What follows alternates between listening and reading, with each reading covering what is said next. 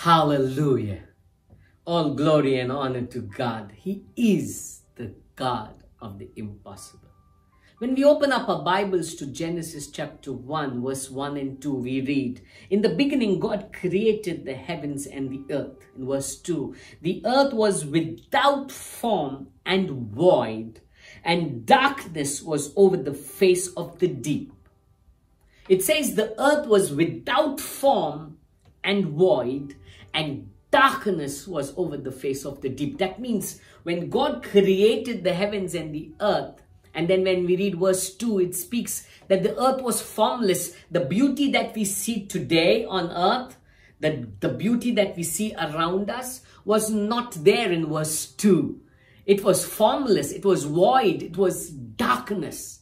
And out of all this chaos, out of all this emptiness, we see God bringing beauty in it.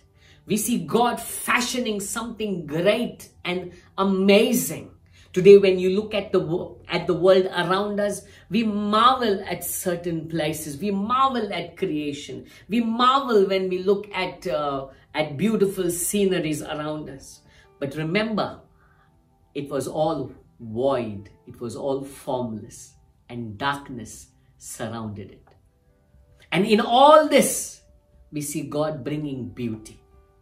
Today, I want to encourage and challenge you. No matter what you are seeing around you right now, no matter what formlessness, maybe you're feeling your life empty, maybe darkness has surrounded your life, maybe you feel there is no future, there is no hope. But I want to tell you, out of this void, out of this darkness, out of this formlessness, God will bring forth beauty. No matter how messed up you are, God can restore you once again. We see in verse 2, it says at the end, "And the Spirit of God was hovering over the face of the waters." You see, the Holy Spirit was hovering over this empty, void, formless, dark place. And because of God's word and the power of His Spirit, we see beauty come forth.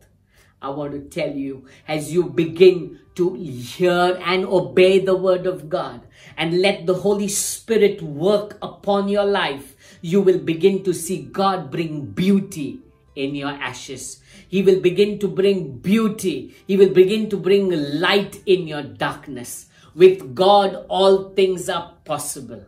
I want to encourage you. I want to challenge you today.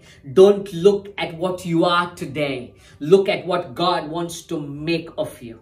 No matter how bad your place is, no matter how deep that pit is, He will pull you back again and restore you. When you look at how God created man out of the dust, out of nothing, out of the dust, God made man. When we look at the creation of man, we get amazed. We get amazed by the beauty that God has put in man. But it was all made from dust. I want you to remember these words, that out of nothing God brought beauty in your life too. No matter how bad your place, your situation is, no matter how bad your crisis is, He is still able to restore you. He's still able to form you. He's still able to put beauty in your life again. God bless you.